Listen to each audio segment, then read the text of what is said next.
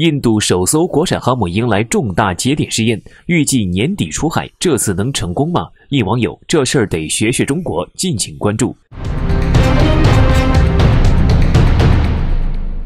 近日，印度航母传来了新的消息。环球网消息，据新印度快报报道，印度的首艘国产航空母舰维克兰特号将于本月进行细坡试验。据了解，细坡试验被认为是新建航空母舰的重要节点性试验。该试验是为了验证航母的推进、电力传输以及轴承等系统。维克兰特号航空母舰上这些系统的结构已经于今年2月安装完成。此前，印度方面计划在9月将维克兰特号航空母舰进行该项试验，但是由于新冠肺炎疫情的原因，导致印度方面不得不推迟试验时间。该报道称，如果维克兰特号航空母舰的进展一切顺利的话，它将会在今年的12月进行海上试验，并预计在明年年底前服役。不得不说，印度的维克兰特号航空母舰确实是命运多舛，它的建造计划早在1999年就已经提出来。在这20多年的时间里，维克兰特号航空母舰获得了俄罗斯、意大利、法国等国家的支持，但是令人没想到的是，它的进展依然非常缓慢。不仅如此，在这艘航空母舰上还发生了一件令人啼笑皆非的乌龙事件。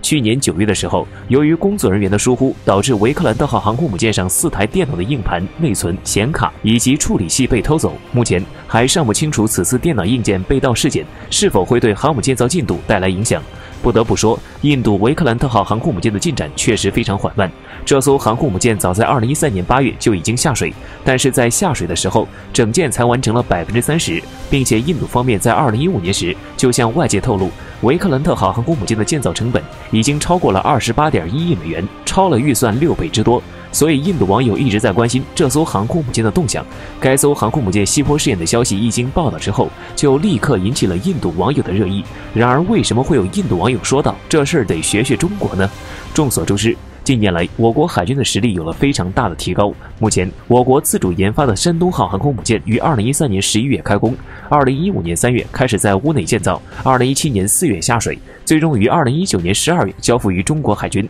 也就是说，我国建造一艘航空母舰只需要6年的时间。之所以我国能以这么快的速度建造出一艘航空母舰，是因为我国拥有超高的军工业技术，以及一批工作态度严谨的科研人员和一颗持之以恒的心。如果说印度在这一方面确实要向我们学习。